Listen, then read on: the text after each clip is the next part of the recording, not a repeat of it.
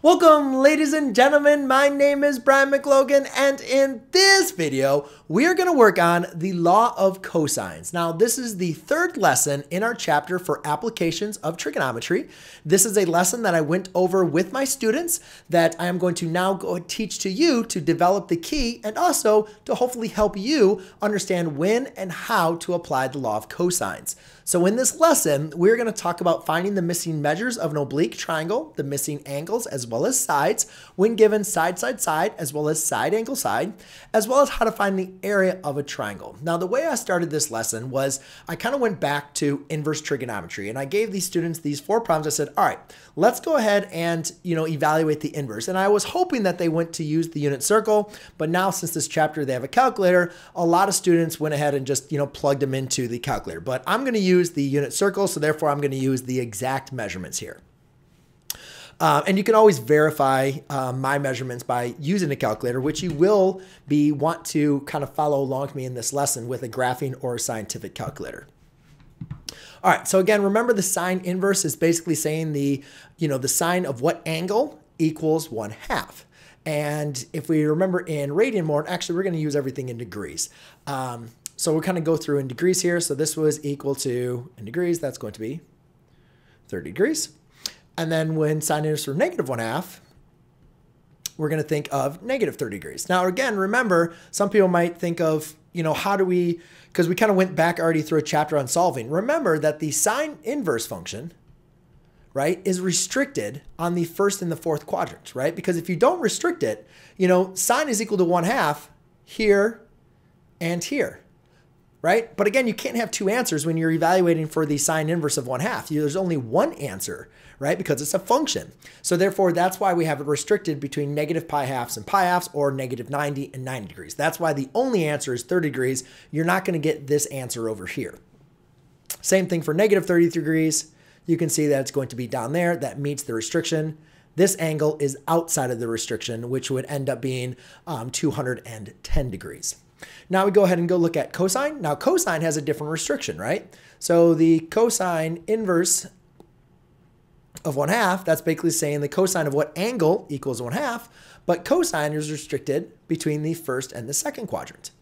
And when we look at that, we could say cosine is equal to 1/2. That's going to be this angle right here, which is going to equal 60 degrees. And then when we do cosine of -1/2, it's going to be over here. And again, these 2 angles, they also are angles where cosine is equal to 1/2 and at cosine is equal to -1/2, but they don't meet the restriction. And again, that was such an important lesson that we talked about for inverse trigonometry, that there's only one answer, right? And your calculator is only going to give you one answer. And that angle obviously is going to be 120. Now, the point that I wanted to bring with the students is they were, typically were able to evaluate this rather quickly by the unit circle or with their calculator. But the point I wanted to drive home is, looking at these similarities, like a lot of students notice that the sine, whatever this angle is, if you have the negative version, you're going to have the negative angle.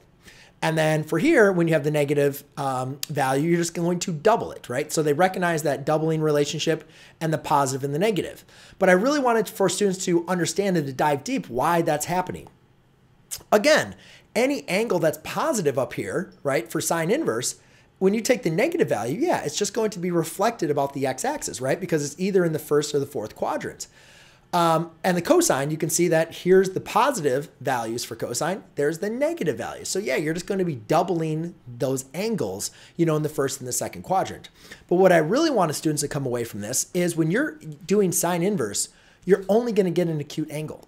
Right? When you have a restriction between -90 and +90, you're never going to get an obtuse angle. You're only going to get an acute angle. And that was the problem with the ambiguous case. If you remember, when we were trying to find a missing angle, we were using sine inverse, which was only going to give us the negative angle. We were never going to get the positive angle. That's why we had that test with the height to find if there was an obtuse, if there was a 2 triangle case, right?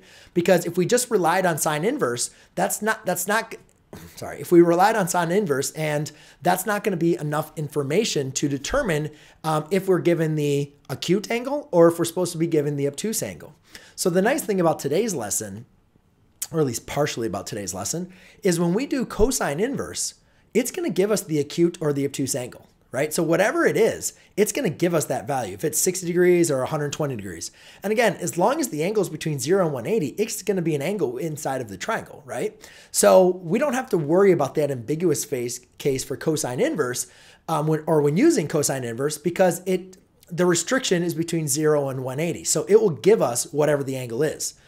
However, for sine, that doesn't give us the obtuse angle. It only gives us the acute version. So therefore, we have to do a little bit further test, and that's what was kind of difficult. So our goal today, and I spent a lot of time with students, is our goal today is to avoid that ambiguous case. And I'll give you what you're going to need. I'll explain to you how to avoid it. But I just wanted you guys to see the difference here between the cosine inverse and the sine inverse, and that really allows us to, I think, better understand our approach as we're going to work through these examples. So here's the law of cosines. I just kind of gave these to students. I didn't really work into the proof like I did for the law of sines. It's the same equation for the top and the bottom for the students. You know, the one thing to just kind of notice is typically when you want to solve for the side length, then you're going to use the top equation. And if you want to solve for the missing angle, you're going to use this bottom equation. But notice the bottom equation is really just the exact same equation as the top equation, just solve for cosine of A. It's also important to notice that these are solved for, or at least A is kind of semi-isolated, right? At least this one's A squared and this one's cosine of A. But obviously we're not always going to be solving for A. Sometimes it's going to be B or C. So whatever your angle is, or whatever your angle or your side length is, just swap it with what you have. So for instance, you know, I get this a lot with my students. You know, we'll need to solve for B squared. So I said, all right, wherever, just swap A and B. So now it's going to be A squared plus C squared minus 2 times A times C times cosine of B, right? So it doesn't matter what angle you're solving for. Oh, you want to solve for C? Okay. Then just swap the C and A. So C squared equals B squared plus A squared minus 2 times B times A times cosine of big C, right? So you can kind of see that relationship. I'm just swapping the variables. The other thing to always verify this, I always like to do, is, you know, for this first equation, the first side length and the last and the angle are always the same, right? That's little b, big B, little c, big C, little a, big A. So that's one way I kind of check. And then these are the other two angles, and those are the other two, or the other two sides, and those are the other two sides. So once you kind of do it a couple times, you'll kind of get a little bit easier for you. And again, just to remember, we're going to label these. These are for oblique triangles.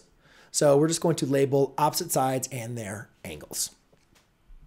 All right, so let's go and get on with it with the side, side, side. All right, for the first example, it says find the missing measures of the triangle side, side, side using the law of cosines. Now, I don't really need to tell you to use the law of cosines, because once you draw this triangle, you realize there's no way for you to create a ratio because we're not given any angles. So what I'm going to do is I'm just going to draw an oblique triangle. I don't really know at this point if it's obtuse or acute. So I am just going to default that it's going to be acute. And I can always change it at the end if I see that it's going to be different. Okay, so there's going to be my triangle. And you can see I just have the side lengths. Now, the important thing is we need to say, all right, well, we can just find an angle. Like we have a formula, right, to find the missing angle. So should we just use A because that's what our formula is? Or should we be a little strategic? And that was the point of me spending that time at the beginning, is making sure you guys understood, like, we need to avoid the law of sines, or at least not avoid the law of sines. We need to avoid the ambiguous case. We want to make sure that when we're taking the sine inverse, that there's no option for us to have an acute and obtuse angle and not know which one is which. All right. So now the good news about this whole section is if you feel comfortable, or once you feel comfortable with the law of cosines, you can just continue using the law of cosines to find all the missing measures. So you don't actually have to transfer over to the law of sines. However, some students like to obviously solve things with the law of sines. It's a little bit quicker and a little bit less tedious of typing things into a calculator. So they sometimes aren't going to make as many mistakes as they would with the law of cosines. But the main thing is we have to avoid, or have to make sure we're aware of, is that ambiguous case. And so we want to make sure that we rule out the possibility of there being an obtuse angle or another angle larger than the one we're going to find. So what we're going to do then is we're going to find the largest angle of our triangle first. So when you have side, side, side, always find the largest angle of your triangle first. And if you remember from geometry class, the largest angle is going to have the largest opposing side. So you can see here we have side length 6, or for C is going to be 6. That's the largest side. That means angle C is going to be the largest. So what's nice about that is when I find angle C, now again, the law of cosines is going to tell you exactly what C is. I don't need to worry about my other two angles being larger than C, right? Because remember, if you were to use sine inverse, it's only going to give you an acute angle. It doesn't give you a possible option for it to be obtuse. Well, if C is the largest angle, there's no way that my A and B can be obtuse because that's the largest angle in the triangle. And if there's going to be an obtuse angle, it's going to be C. So now all I'm going to do is I'm going to use this formula, but for C. And I'm just going to make sure that wherever I see an A, I'm going to swap it with the C for the whole formula. All right. So therefore I'll have, in this case, cosine of big C equals B squared minus A squared plus A squared minus C squared all over 2 times B times A. All right. And I just want to make sure that I did everything correctly. It's the opposing two side lengths minus A, same as that angle, divided by 2 times the other two side lengths. Perfect. And then it's plus minus, right? Okay, yeah, it's been a lull. Now we're just going to go ahead and plug things in, okay? And you are going to want to make sure you can follow along with the calculator. There is some big tips here that are going to come with how to type this into a calculator. For right now, I'm just going to show you how I'm just going to take this lengths and then plug them into the formula. So we'll have 5 squared plus 4 squared minus 6 squared. That's going to be all over 2 times 5 times 4. Okay.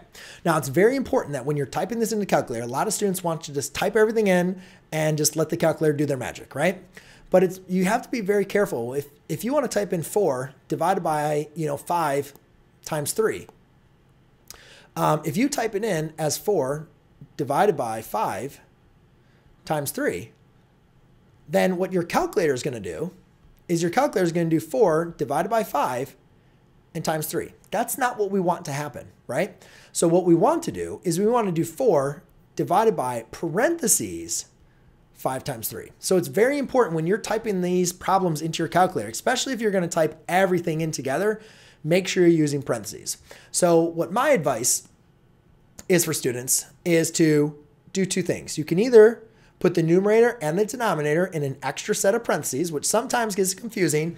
If you have a graphing calculator, it's a little bit easier than with like a scientific. Or you can just find the numerator, evaluate the numerator, evaluate the denominator, and then divide them out separately, okay? Now, obviously, we could probably do a lot of this in our head. These are not crazy numbers. But I'm just going to go ahead and type everything in. So this will be 5 squared plus 4 squared minus 6 squared, just because I want to make sure everybody gets the same values as I am. So 5 divided by 40, and then 5 divided by 40 is going to be 0.125. Now again, that is not the angle, right? So cosine of C is equal to 0.125, right? That's not what C is. The angle is not 0.125. The cosine inverse of 0.125 is going to be our angle. So now we can see the cosine inverse of 0.125. I can just type this in there now, and that's going to be 82.89. So I'm going to round this to 82.819 degrees. I'm going to round this to your nearest thousandth. I might have a rounding error at the end. Everything might not add perfectly up to 180, but that's because I'm going to be rounding them. But hopefully you guys can see in case, actually, I'm just going to leave everything truncated. But either way, so therefore we have our angle C, right? So cool. Now all we need to do is find another one of our angles. Now again, since we found the largest angle, I'm not worried about using the law of sines or the ambiguous case coming up. So all I'm simply going to do is I'm just going to pick either, A or B and just go ahead and solve. Now, one thing I do not want to do is use this rounded version of this angle that I gave. So what I'm going to do is I'm going to take my angle that I just found, and I'm going to use the storing feature on my calculator. So I'm going to hit STO store, and I'm going to save this as alpha C. Okay. So, and then I'm going to label this on my work, so therefore I know that it's a stored answer. Now I'm going to use the law of sines to figure out what B is. So I will see, and again, we need to find the angle. So I'm going to use the sine of B over 5 equals the sine of stored C over 6. Okay, and then I can say the sine of B is going to be 5 times the sine of stored C divided by 6. All right, and that's going to give me some decimal 0.826, right? But again, I'm not going to use the rounded answer. I'm just going to go from here. I'm just going to do the sine inverse of that last answer. And B is going to equal 55.771. And then to go ahead and you can store that as alpha B. Then to find A, all I'm going to simply do is do 180 degrees minus B minus C. Okay, so I'm going to store that answer there. And then I'll just do 180 minus alpha B minus alpha C. And then in this case, A is going to equal 41.410 if you wanted to round it. And again, guys, I know I might have a rounding error from there, but that's okay. That's at least going to be my margin from my rounding errors. But at least you can see here now I've found A, my A, B, and my C. All right. So next example, you again see that we have a side, side, side. So we're just going to do the exact same thing. I'm going to draw the angles here. And I recognize again, C is going to be my largest angle here. So let's go ahead and, so that'd be 60. B is going to be 51.7 and A is going to be a 22.5. Okay, so again, let's just go ahead and evaluate. I got a lot of extra room here. So I'll do cosine of big C equals A squared plus B squared minus C squared all over 2 times A times B. I don't know why. Why did I do the whole formula again? Whatever. So now this one, I'm just going to type in all together. So I'm going to use my parentheses on this one. So I'm just going to type this all at once. So I want you guys to kind of see how I'm typing this in. And I'm definitely going to be using parentheses, okay? A lot of parentheses. So I'm going to use brackets just to kind of differentiate my grouping symbols. And that's going to be over another bracket here, 2 times A times B, which is 51.7. Okay, so open parentheses. Then we'll do another parenthesis. Oops, parenthesis. 22.5 squared plus 51.7 squared minus 60. 60 quantity squared, close that parenthesis, divided by 2, divided by open parenthesis, 2 times 22.5, I don't really need those in parentheses, times 51.7, close parentheses. There you go. And then now I'm just going to do the sine inverse here of that answer. Not of that answer, I need cosine inverse. What am I doing? I'm crazy. Okay, so cosine inverse of that answer. And I get 100.422. So therefore I can say C, so cosine of big C equals, I got negative 0.18089. So therefore C is going to equal 100.422. And again, I'm going to store that as alpha C. So therefore I can use it later. Now, though, I can use, so I'll store this as C. Okay. Now, though, I can go ahead and use my law of sines, law of cosines again. So again, it doesn't really matter. I already have an obtuse angle, so I'm not worried about there being another obtuse angle. I can just go about the law of sines. And that's the nice thing is, like, as long as you are aware that there's no way for you to get another obtuse angle, or there's not going to be an obtuse angle, then you can just go through the law of sines. So that either happens when you have an obtuse angle already, or when you know that you found already the largest angle in the triangle. So what am I looking for here? All right, so let's just go ahead and let's solve for B. So I have sine of B over 51.7 is equal to the sine of stored C over 60. So then I'll do the sine of B. And now what I'm going to do is I'm just going to take 51.7. I'm going to multiply that on both sides. So I'm going to multiply that by the sine of my stored answer C. And then I'm going to divide that by 60. So that equals, 0.847. And then I'm going to take the sine inverse of that. So I'll do sine inverse of that last answer. I'm not going to use the rounded answer I wrote in there. But when I do that, I get a 57.935 degrees. And then A, I'll just store that as alpha A. And then A is going to be, again, 180 minus my stored answer B minus my stored answer C. So I'll do 180 minus alpha B minus alpha C. Whoa, that's not right. 180 minus alpha B minus alpha C. Did I store? Oh, I stored that as A. Wait a minute. All right, let's check here. Let's see, alpha C. Got that one stored, alpha A. Oh, I did that as alpha A. Oops. Got to be careful with your angles. So I get 21.64. And the other thing to kind of like make sense of this as well, like your angle should make sense, right? And again, we can always check our angles. Now, again, I know I'm rounding, so my angles are not going to perfectly add up to 100. I'm 180. But again, like that 21 and the 100.4, like that should work, right? That's almost 20, that's almost 58.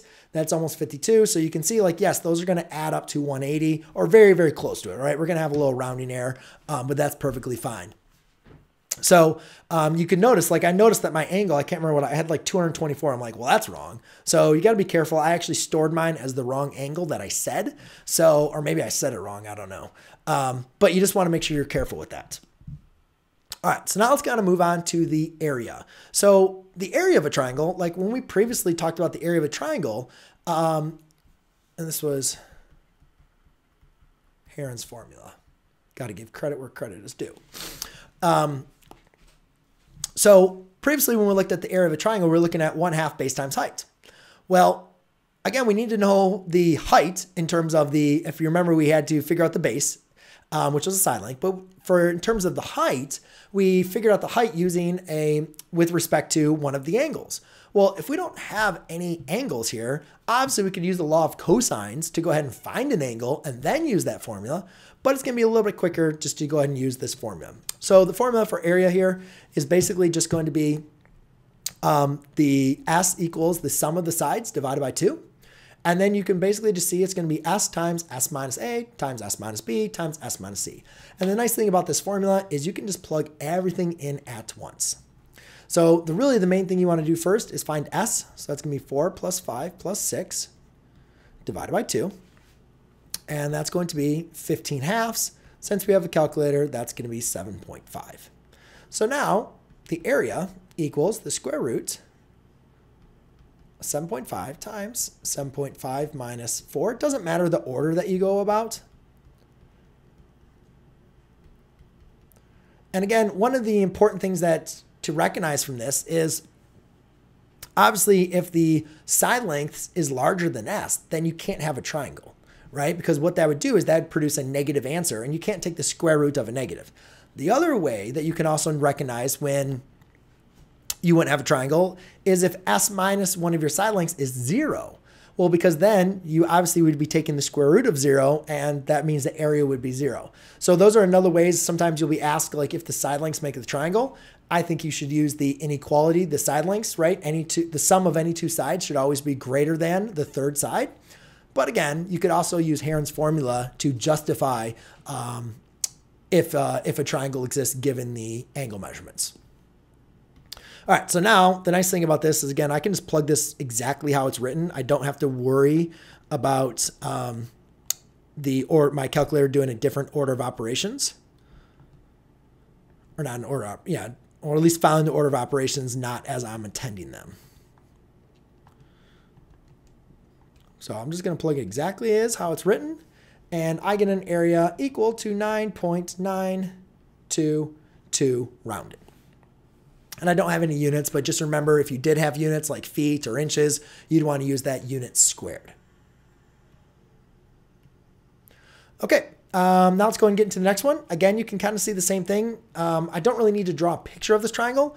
I just recognize this. I just need to figure out my S.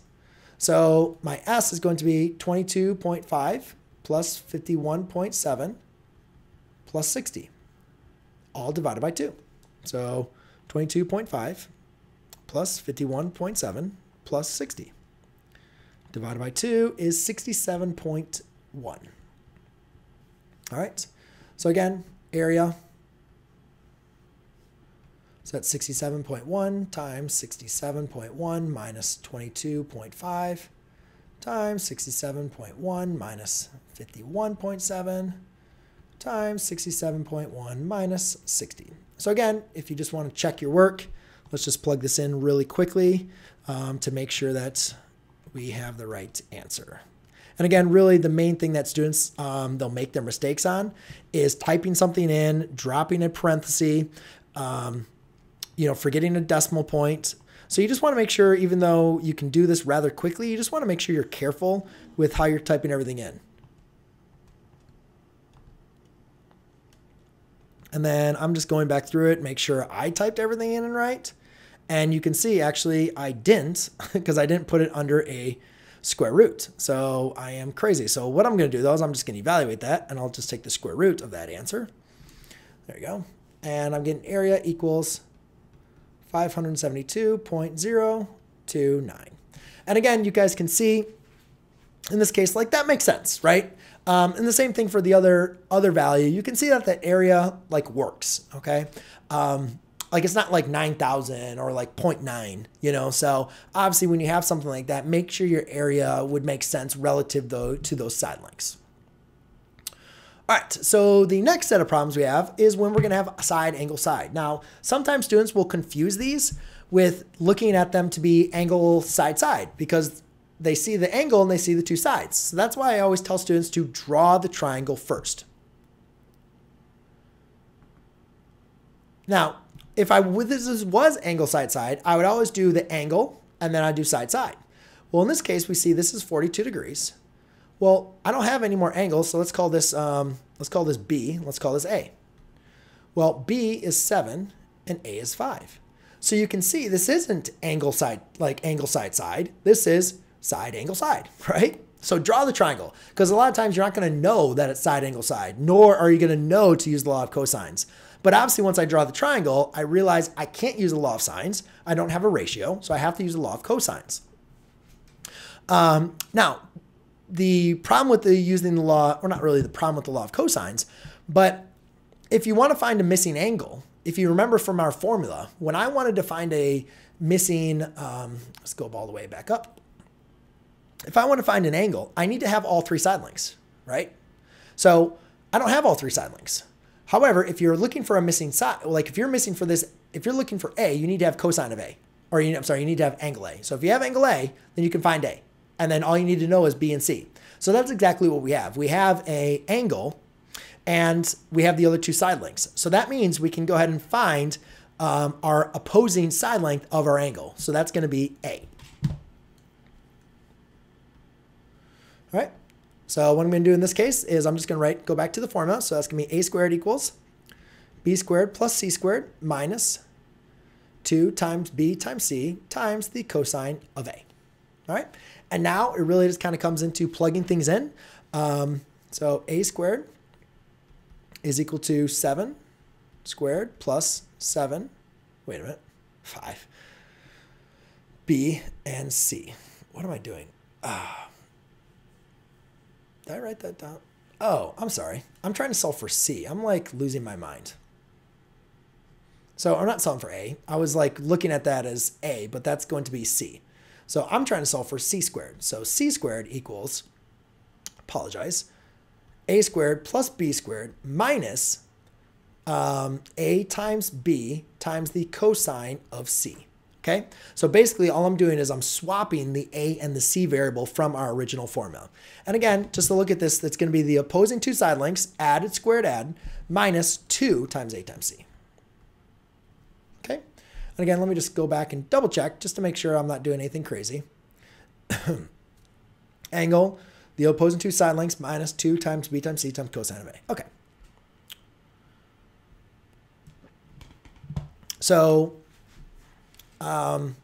now it's just going to plug everything in. So I have c squared equals, so this would be 5 squared plus 7 squared minus 2 times 5 times 7 times the cosine of 42 degrees. Now, the nice thing about doing this is I can actually just type everything in as it's written. So I don't have to worry about like that division again.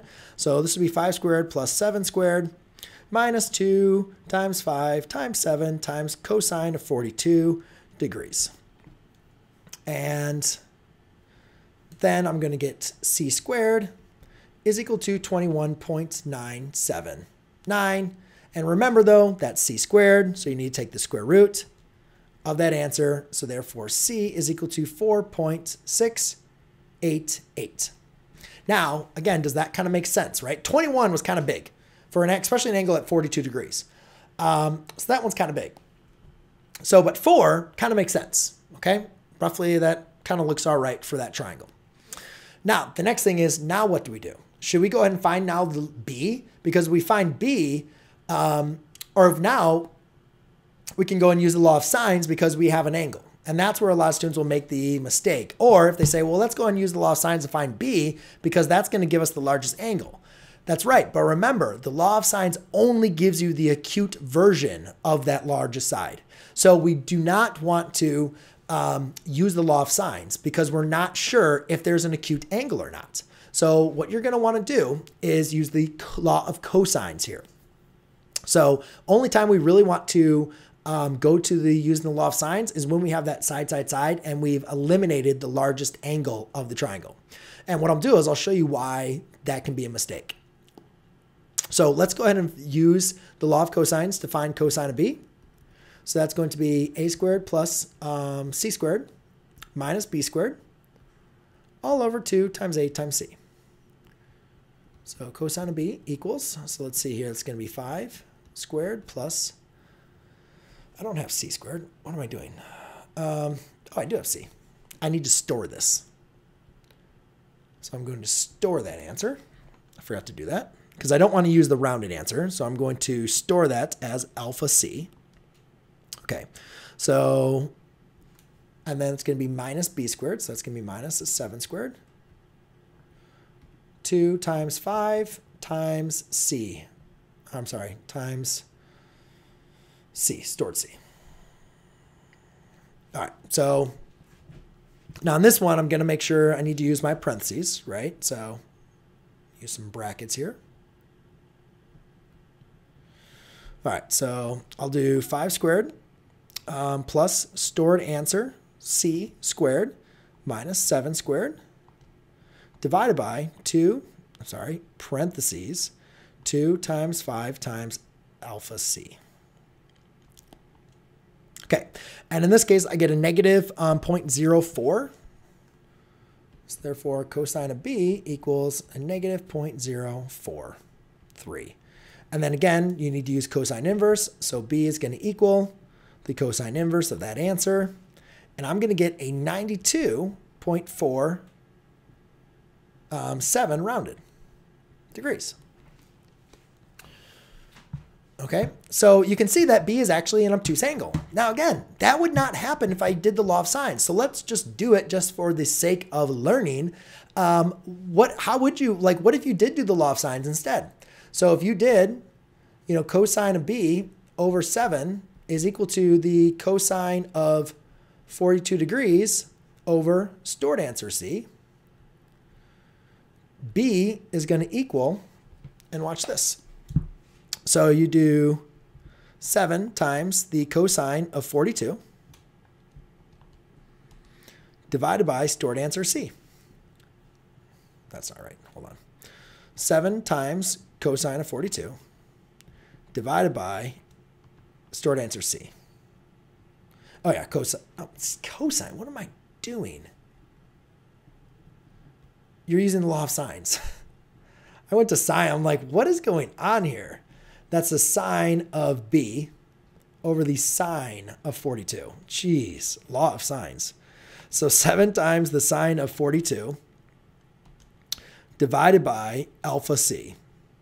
And then if you did sine inverse of that answer, I get 87.5. Okay. Now again, like these are related to each other, right? But this is the acute version. B, again, sine inverse is only going to give you the acute version. So how do you go from this B to that B? Well, technically, if you do 180 minus B, you're going to get 92.47. The problem with this is you don't know if you're supposed to do that or not, right? You don't have enough information to confirm, is it the acute or is it the obtuse? However, if you use the law of cosines will tell you that is the angle. You don't have to guess and worry, I wonder if it's acute or if it's the obtuse version, right? So that's why we want to stick with the law of cosines. So now I have B and I have A, or I have C and I have B, so let's go and find A. So A is going to, I already found C, so remember I stored that. So now A is going to be, let's store this as angle B. Where was that angle?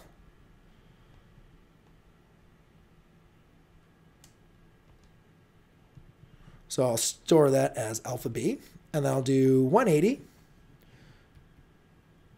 minus 42 degrees minus alpha B. And by doing that, I have 180 minus 42 minus alpha B. So therefore, that's going to equal 45.53 degrees. And again, I'm just rounding this. So again, I could have a rounded answer there. But again, this is just very important not to go to this law of sines once you've done the law of cosines. Okay. So now let's just do one more example here. In this case, I have 43 degrees and 57 minutes.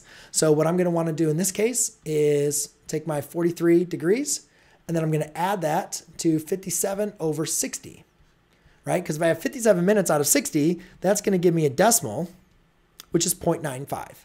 So therefore, that's going to equal 43.95 degrees, all right?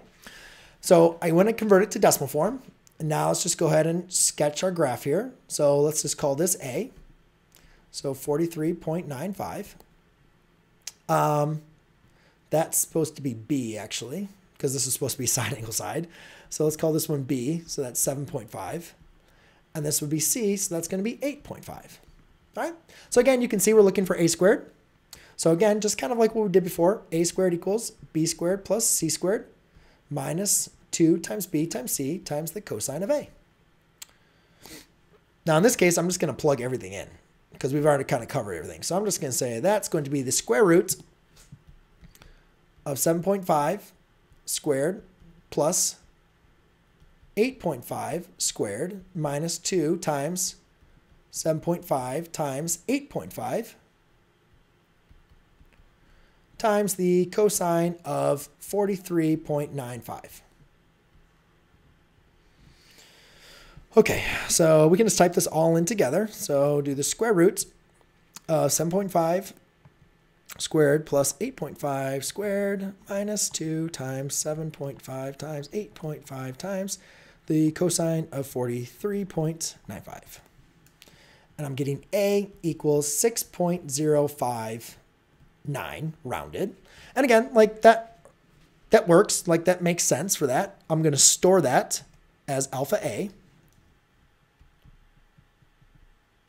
Now it's going to be very important that I need to solve for one of my missing angles. Again, I'm going to use, the law of cosines. Do not do the law of sines. So in this case, I'm just going to go ahead and go to B. So cosine of B, because we haven't done that one yet, that will be A squared plus C squared minus B squared all over 2 times A times C. So therefore, the cosine of B is going to equal. So let's go ahead and actually type that out. So let's see, A squared. So that's going to be Where's A? Oh, that's going to be stored A squared plus C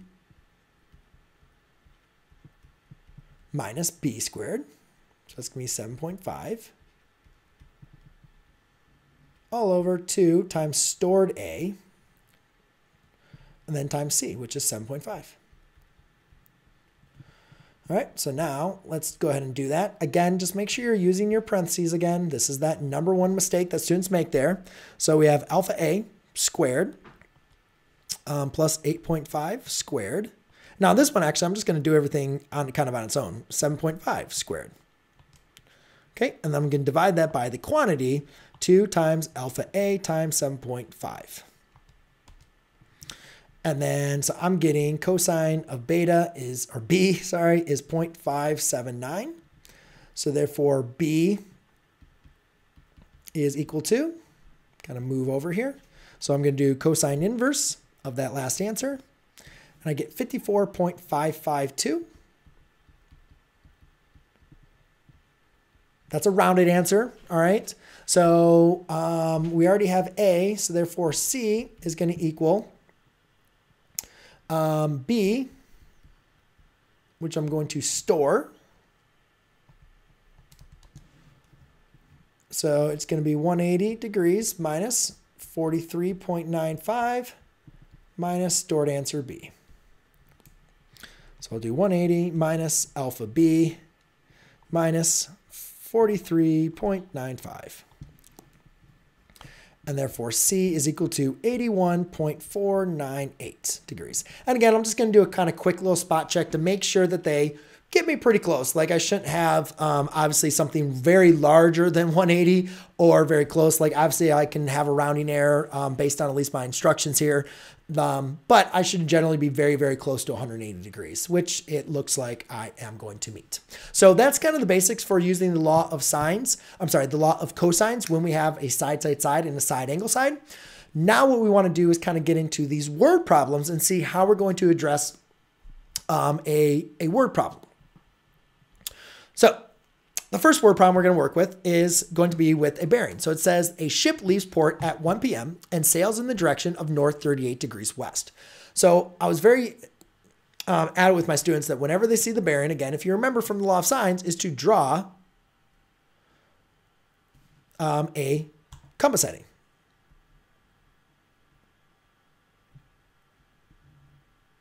Okay, so it's going north 38 degrees west. All right, so I don't know how far it's going, but I'm just going to do that and say, all right, let's make that 38 degrees west. So we're going north, 38 degrees west at a rate of 20 miles per hour. Okay, cool. So that's going to be the rate 24 miles per hour, but I don't know for how long yet, so I'll just keep on reading. Then another ship leaves port. So again, obviously this is port at 1:30 p.m. and that sails in the direction of north 52 degrees west. So that's going to be a little bit farther. And again, I don't know how far these are going from each other, but I can see this is going a little bit slower at 19 miles per hour. Now it says at 2:30, how far apart are the two ships? So we're looking for basically how far apart they're going to be. So D equals, I'll just say the distance the ships are apart.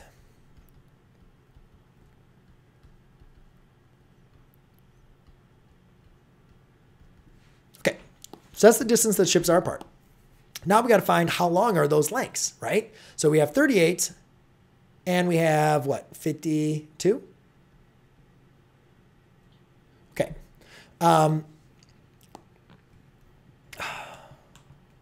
try to draw that a little bit better. So here, I'll do this, put it right there. No.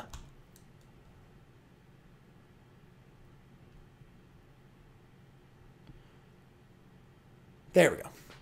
Kind of.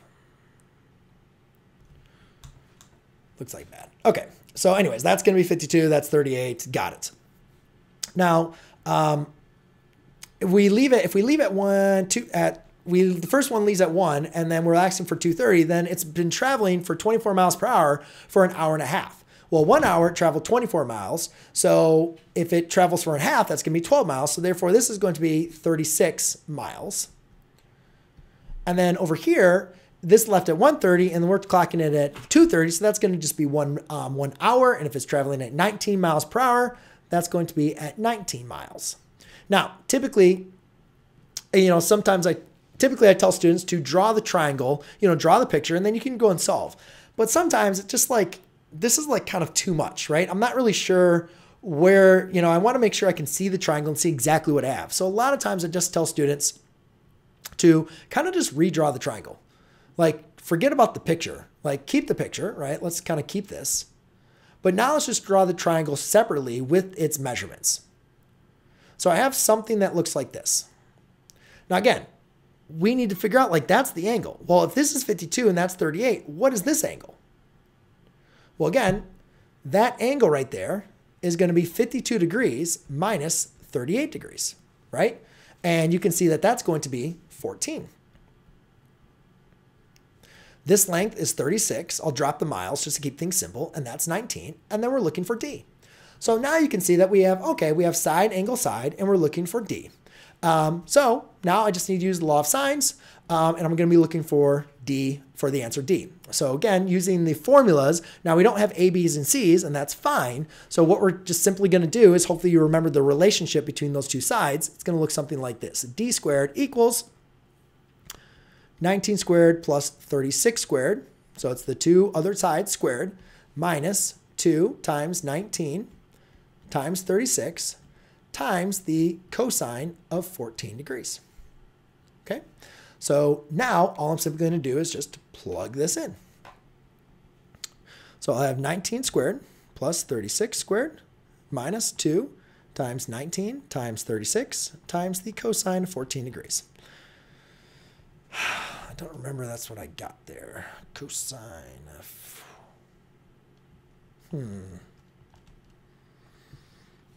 I don't remember that being the... Did I square those? Yeah, I did. Or my answer being...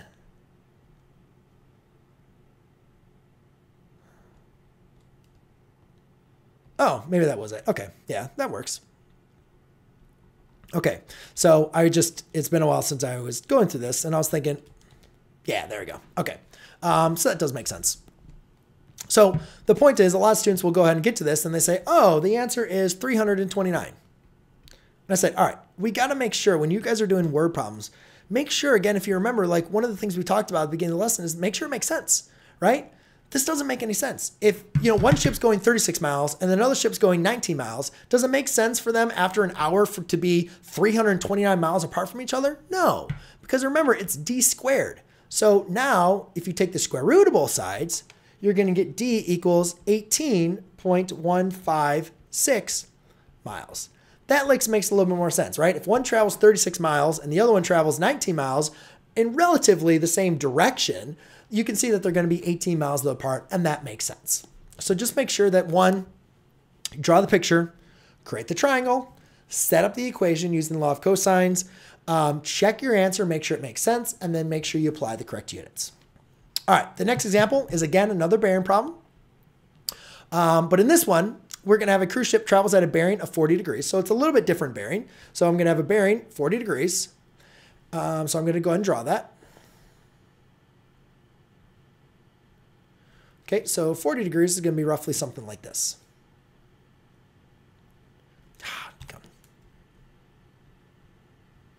All right, and then it's going to travel 40 degrees at 20 miles per hour for 3 hours. Now again, if it's going 20 miles per hour for 1 hour, that's 20 miles. So therefore I can say that's going to be at 60. Okay, then it's going to change course to a bearing of 120. So I'm going to bring this down a little bit. Not that one, this one. Okay, so again, it's changing course. So what that means is I need to create another compass heading.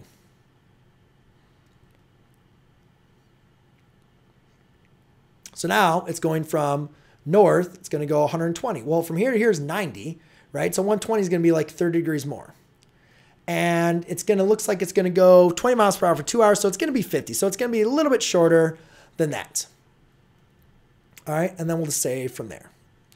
Now it's saying find the distance the ship is from its original position and also its bearing from its original position. Okay, So here is the distance, direct distance from its original position, we'll call D. So D equals distance from original position. All right, we have, so that's going to be 60. So that's 40 degrees. And then we know this is 120. Okay, so forget about the side lengths for a second. Let's just figure out the angles. So I don't know what this angle is. However, one thing we want to keep in mind is remembering, like when we have compass settings, we create parallel lines, right? North-south is parallel with north-south for both those compass settings. So what's important about that is when you have parallel lines, look for the transversal, because look for alternate interior angles, alternate exterior angles, corresponding angles, same side interior. So, look for same side exterior are going to be complementary or supplementary. So look for those angle relationships. So therefore, if I know this is 40 degrees, then I know that's going to be 40 degrees. Also, I recognize that this is 120, then these are supplementary angles. That means this has to be 60 degrees, right? So again, actually, I'll put it in, so I'll put 50. I'll just put it in parentheses so I know it's not an angle. Okay, so now I have an angle, and you can see that I have, again, another 2 side lengths. So what I'll do here is I'm just going to kind of redraw this triangle. All right, and let's see, I have this angle is going to be 100 degrees. This is going to be 50, and this is going to be 60. So now you can see I can definitely go ahead and find this distance D. So in this case, I'm just going to go with the square root. I'm not going to make that mistake, like a lot of students will make. And I will just go through, this is to be 60 squared plus 50 squared minus 2 times 60 times 50 times the cosine of 100 degrees. All right, so now I can just plug this all into my calculator. So I'll do 60 squared plus 50 squared minus 2 times 60 times 50 times the cosine of 100. Now, I could have put this under the square root. I forgot to. If you do forget to do the square root, you get 7,146, which again makes absolutely no sense, right? If you travel 50 miles, then you travel 60 miles, your distance back, the distance from its original position is not going to be 7,000 miles. So that's why we know we have to take the square root of that answer, and you're going to get 84.50, which makes sense. So therefore, my distance here now is going to be 84.51 miles. All right, so the next one is going to be finding the bearing. So the bearing, remember, is going to be from due north, right? We graphed all of these with the bearing from due north. So I need to be able to figure out this angle from here to here. Well, the only angle I can figure out now is this angle theta, right? And let's just call this, since we're going to use, let's just call this A. Okay. Well, to find A, I need to either, I could use my stored answer here of 84.51. You could use the law of cosines again. Or you can see that since we have a obtuse angle here, I'm not worried about looking for I'm not looking for an obtuse angle or anything larger. So I know my angle is going to be acute. So I can just go ahead and use the law of sine. So I'm going to store this as B, just so I can use this again. So I'm going to store as alpha B.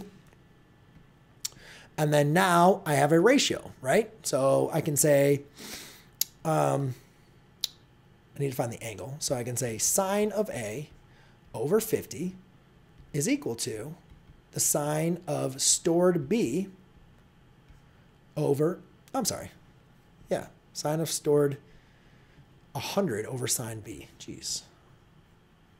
B is not an angle. It's 100 degrees is an angle. So you could say sine of 100 degrees over stored B. Okay. So now I'll do 50 times the sine of 100 divided by stored B. And then I do the sine inverse of that angle. And I get 35.63. So A is going to equal 35.638 degrees. But again, that's not the bearing. That is angle A, right? So it's very important that we understand that from here to here was 40 degrees, right? So from here to here is 40 degrees, and then from there to there is 35.6 degrees. So therefore, we have a bearing of 40 degrees plus 35.638 degrees, which is equal to, 75.638 degrees. And again, that's just going to be rounded from there. But hopefully you can kind of see how finding that angle and how we just had to make sure we understood that bearing is going to be from due north. So there we go, ladies and gentlemen. That was 2 examples of how to use the law of cosines for side, side, side, side angle, side, word problems, as well as using Heron's formula. I hope this lesson has helped you out, and I look forward to helping you out on the next one. Cheers.